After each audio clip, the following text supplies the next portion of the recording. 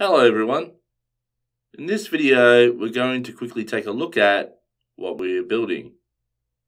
Okay, so welcome to yet another application we're going to be building in this course, and it's essentially a responsive web designed version of the YouTube app. Okay, if you actually, in fact, go to YouTube and access it via, I think it's mobile.youtube.whatever, it'll look essentially like this. Okay, so what I've got on my screen right now is basically a Pixel 2 view in portrait mode.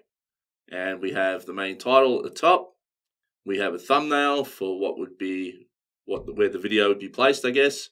Then we have the title of the video, the number of views, some calls to action here, which are using Grid to set that up. We've got the channel information and a subscribe button, which I've just called connect. And then I've got my relay video section, which has an up next and an autoplay area, right? And they're separated out. Then I have the list of each video, right? Where I have the thumbnail here on the left and the information on the right. And then basically each video takes up a row. As I come down, we've got a comment section, which is basically toggleable. You can toggle it just like that. And when it's expanded, it has the person who's currently logged in next to the comment text field here, or text area. And then underneath that, we have a list of all these different comments, where the blue bit here is the person who is owning the video. So it's the video owner. So I'm using how to anything here. So they're labeled in blue, but we're using like a media objects layout to set that up. So we've got the thumbnail on the left, then the content on the right, and then basically we have thumbs up and thumbs down and different counts and all kinds of things here.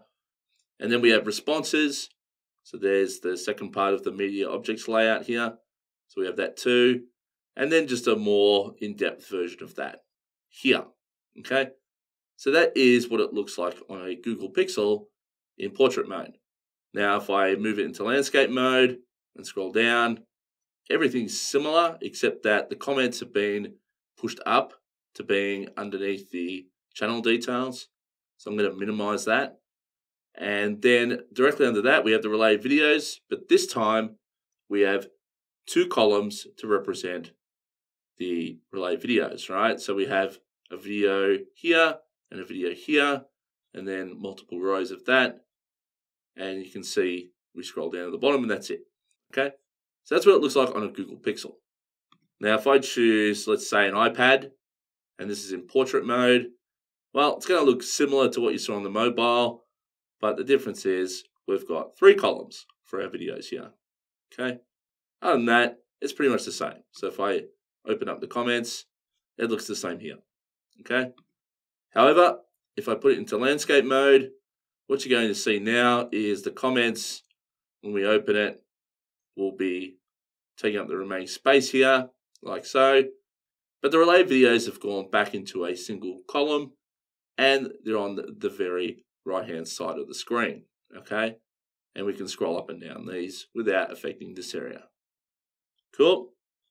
So that's what it looks like on an iPad in landscape mode. Now, if I go something a little bit bigger, say an iPad Pro, then once again, we still get a bigger version of what we've already seen. And we even still have the 3 columns here, so nothing's changed there. However, when I rotate this to landscape, now we're getting 2 columns on the right-hand side here. Okay? So this is what we're going to be building over the next set of videos. Now, what are we starting off with? Well, the answer is nothing. It's going to be literally a blank screen, and we're going to go step by step, building out all the individual features that we have in this application, okay?